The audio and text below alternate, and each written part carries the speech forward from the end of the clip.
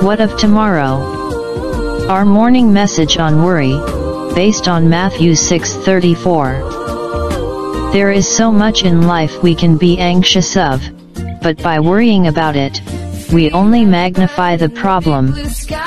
We get into a state where we cannot think clearly or rationally about it.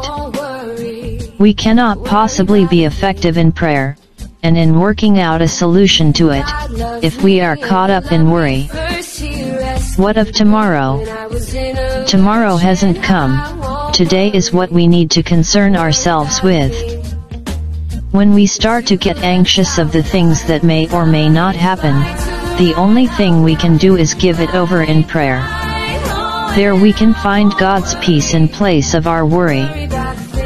Don't let worry take root, for it is all-consuming. You cannot have faith if you are worried all the time. Take your eyes off the what-ifs, and place them on Jesus. It doesn't matter how bad your situation is, you can walk through it with your eyes on Jesus. We don't have to live in anxiety of our tomorrows. Lord, help me not to worry today. For my tomorrow, that's on its way. But help me keep my eyes on you. For this is what will see me through. I am truly glad you spent time to view this message. I hope you are blessed and share this with somebody else.